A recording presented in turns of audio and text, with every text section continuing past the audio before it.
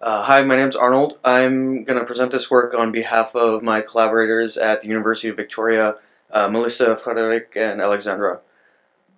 So just to give some context about the problem we're working on, in the last decade we've seen a massive increase in e-learning and online courses for post-secondary institutions.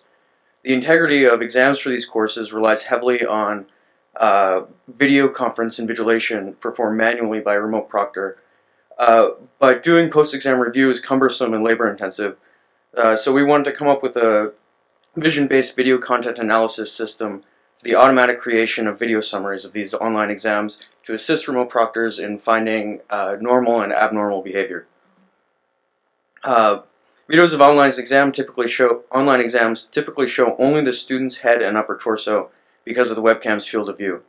Head movements are the key information in the context of this kind of video. Since we're interested in finding abnormal behavior, there are two important factors. First of all, normal and abnormal behavior is subjective. For instance, a student looking away from the screen for a moment while they're thinking might be viewed as normal by one proctor and abnormal by another. And also, abnormal behavior is dynamic, so we need a sequential analysis. A single frame isn't going to be enough to get us what we want. So I'm going to go over the overview of the approach now. The first step is head pose estimation. We've achieved this using a particle filter, where each particle is a hypothesis of the head's location and size. The head appearance is modeled with spatiograms for a set of 5 poses: frontal, up, down, left, and right. The head pose is estimated at each frame from a vote among particles by comparing their spatiogram with exemplars. The second step is to do behavior modeling, and we achieve this with a hidden Markov model. The hidden Markov model has 2 hidden states, normal and abnormal, and the observations are the 5 head poses. So using this model, each frame is classified as either normal or abnormal given the head pose and the learned model parameters. Finally, we summarize the video just by concatenating all the sections with abnormal behavior together.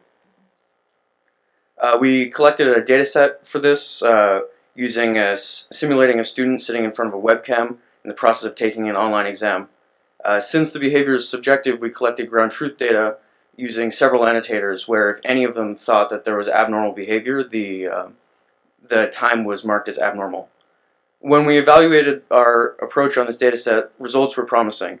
We got almost 80% behavior recognition rate and a video compression rate of 1.84. These experiments demonstrate the viability of our approach.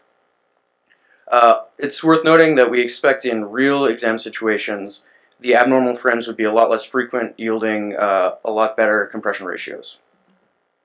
So there are 2 main contributions to this work that I hope you'll remember.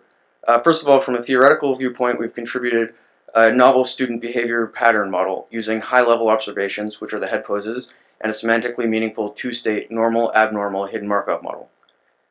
Secondly, from a practical viewpoint, we've contributed a high-level content-based video summarization system, which is the first of its kind, and it simplifies the task of remote invigilators by automatically extracting potentially abnormal behavior segments.